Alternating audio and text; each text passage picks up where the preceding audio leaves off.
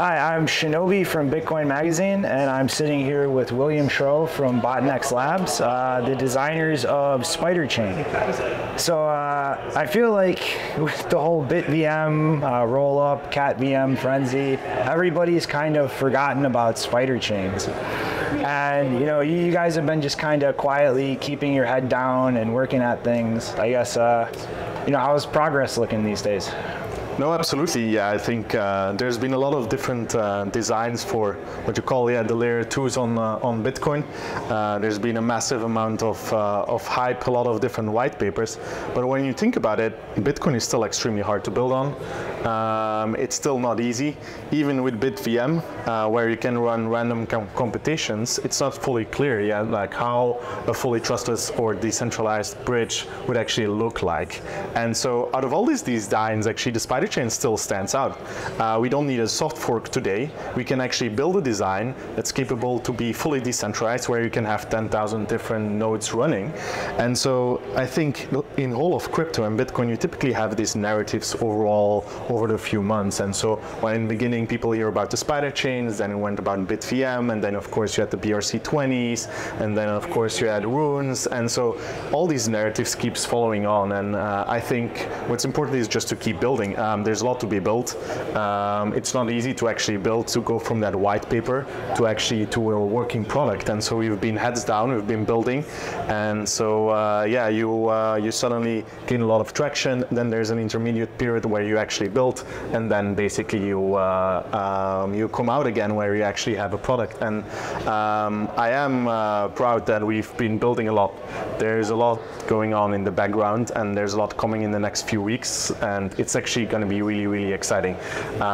There's been a lot of talks on like, oh, we can build all of these things, but we're actually doing it. And so it's exciting to actually start to see play out in the next few months. And I think by the end of the year, this whole space will actually explode. We'll actually finally see a Bitcoin layer 2 with massive adoption. So very excited about that. Mm-hmm. And I guess just for viewers who kind of didn't really see or catch Spiderchains and all the roll-up frenzy, you kind of want to do like a quick high-level breakdown of it. Like the way I framed it after you first announced the white paper was kind of like an open-ended federation where you have this dynamic open set that people can freely join and kind of take a segmented control or role in the federation. You kind of want to like break down the mechanics of how it works at a high level real quick. That's exactly a very good description. I think the easiest description for more Bitcoin-minded people to like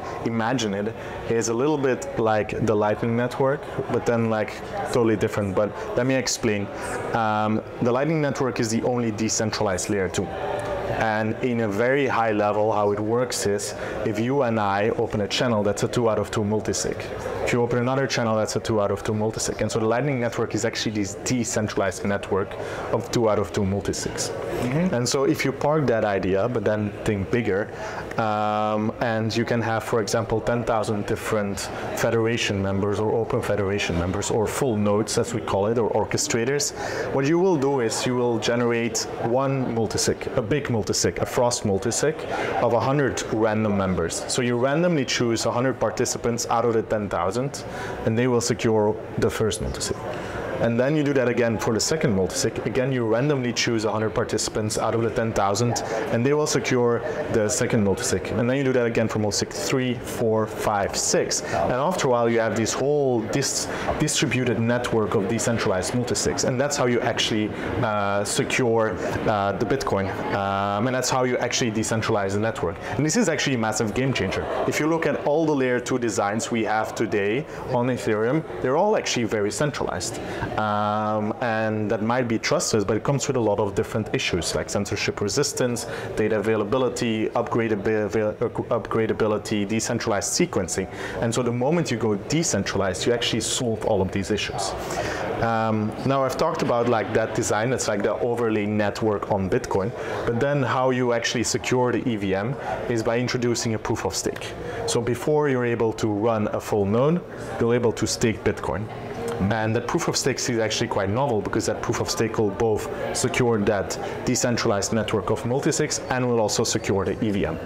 And that's a little bit how you have to think about the whole architecture. So the Spiderchain is this whole overlaying network of distributed multisigs, and then basically you have the Spiderchain EVM that's secured by that same network.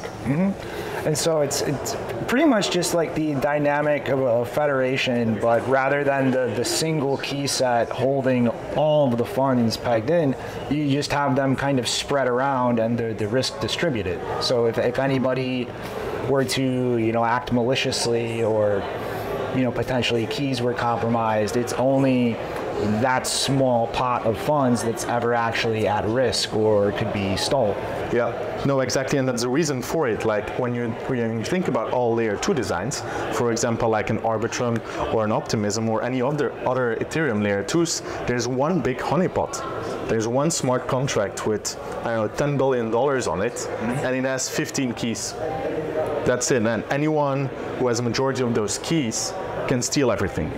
Even today, there's not a single roll-up or layer 2 on Ethereum that actually has a better trust model than that. And so now suddenly, if you decentralize a network of multisigs, what you solve for is not only the capital efficiency, you no longer have that honeypot, you also have suddenly like decentralized ownership. There's no single party that can own that whole thing. You suddenly have the permissionless. Anyone can join in that network. And so you have a lot of different benefits that you actually solve by distributing that among like a whole network. And how does the design actually handle a situation where like one of these multisigs is under the control of a malicious actor or set of actors that actually does steal the funds? Yeah. That's where some cool mathematics comes into play. Actually, statistically, once you're sufficiently big enough, that's impossible unless you have 2/3 majority of the stake. So, for example, if you have 100,000 Bitcoin staked in the whole network, you would need 200,000 Bitcoin to take over 2/3 majority. Who wants to risk that amount of Bitcoin? That's actually very risky. And so in reality, what happens is you have that economic security of that proof of stake that basically secures that no one has 2/3 majority of any multisig. Now it can happen that a non-economic majority basically comes together and says like, oh, this one single multisig, I'm going to send everyone a signature request and try to steal all the funds. But that's where the capital efficiency comes into play, because you distributed all the funds in the smaller multisig size. One single multisig basically has the backing of like 100 stakers that all put in their stake, and so you basically have that capital efficiency effect over the whole network. Besides that, I want to like nail down one more point, because this is actually an extremely important point that doesn't exist yet in the whole of the cryptocurrency industry, and it's called forward security.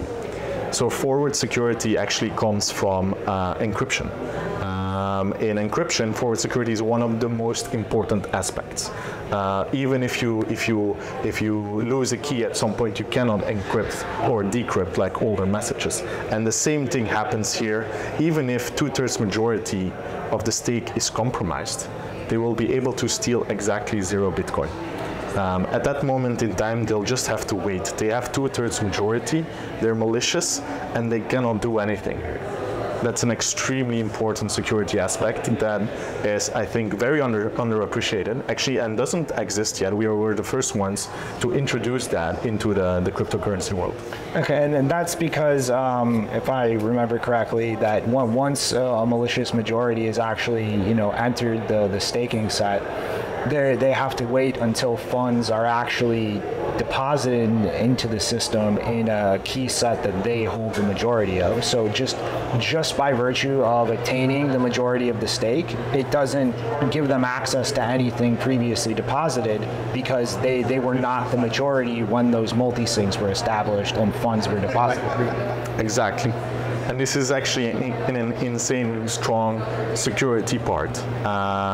When you think about how the roadmaps of a lot of different rollups look like, is at some point for upgradability, you'll have to either introduce a time delay or a consensus. But even with a time delay, let's say you have a 2-week time delay or a 30-day time delay, after those 30 days, an attacker still knows exactly that they'll be able to steal the funds. With forward security, that's a big unknown. Someone can stake 2/3 majority, really risk all their actual Bitcoin, and have no guarantee when they will have access to any of the Bitcoin, even only like a small portion. Yeah.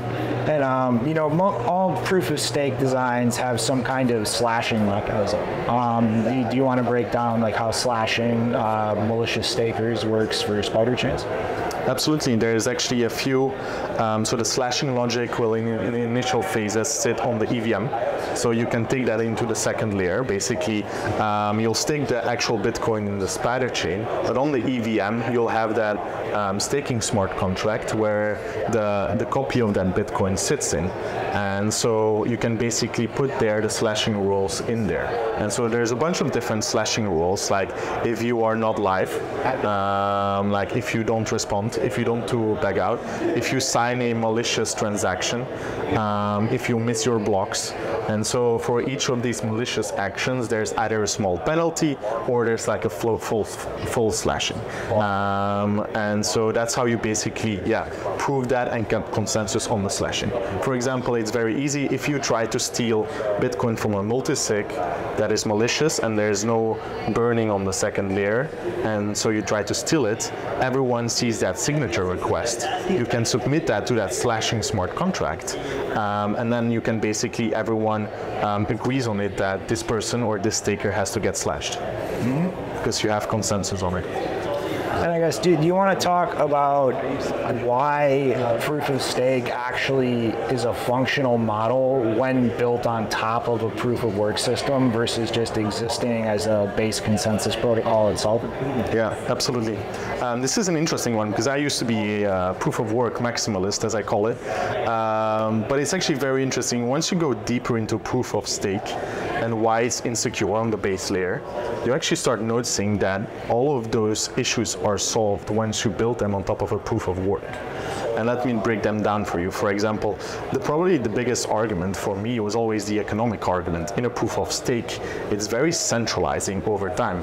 You basically start with 100% of the assets, and the stakers have maybe like a little bit, like 20% of it, but they get more and more staking rewards. So over time, the stakers get a bigger and bigger percentage of the whole stake. So it's a very centralizing trend, and you basically call that a closed system. Proof of work is totally opposite. That's a leaking system. Actual Bitcoin will leak inside to like the outside world with like electricity, and so that's a decentralizing trend over time. So that is the economic argument. From a security perspective, proof of stake is very insecure and has a lot of different attack models with the randomization. Basically, how it works is you have all the different stakers, and you will randomly choose a certain staker and say like, okay, you can build the next block. But how do you actually get a random number? And that's actually way more gameable than you would think. And so coming up with a random number is extremely hard. And guess what we are doing in Bitcoin? For all 10 minutes, we spent a huge amount of energy to actually come up with a completely random number. And so you can use Bitcoin's block hash to basically solve for that randomization number. It's a synchronizing, it's a timer, it's a clock, it provides randomization. And then a third argument is finality, and is what you call the long-range attack. One of the issues with the proof of stake is what if you have a chain split? How do you get finality, right? In proof of work, that's very, very uniquely and very cleanly solved by actually the hash rate. Like you follow the longest chain, and eventually, probabilistically, you will have a chain that it can no longer be changed. You don't have that on proof of stake, and so that introduces a lot of different attacks, like the long-range attack. attack. And so you have to create this new algorithm to create finality. And in Ethereum, for example, that is called the Casper algorithm. But the interesting thing is, once you're actually connected to a proof of work, you can inherit that finality from Bitcoin by basically timestamping and checking in with the Merkle roots of your second layer. You basically inherit the finality of Bitcoin itself. And so basically a lot of the biggest issues of a proof of stake are solved by building it on a proof of work. And that's actually a very unique insight that I noticed. Before we started out, I don't think there was anyone who even considered building a new consensus layer on top of another consensus layer. It was kind of weird in essence. Why do you need additional consensus? But basically you can see that there's different trade-offs between a proof of stake or a proof of work.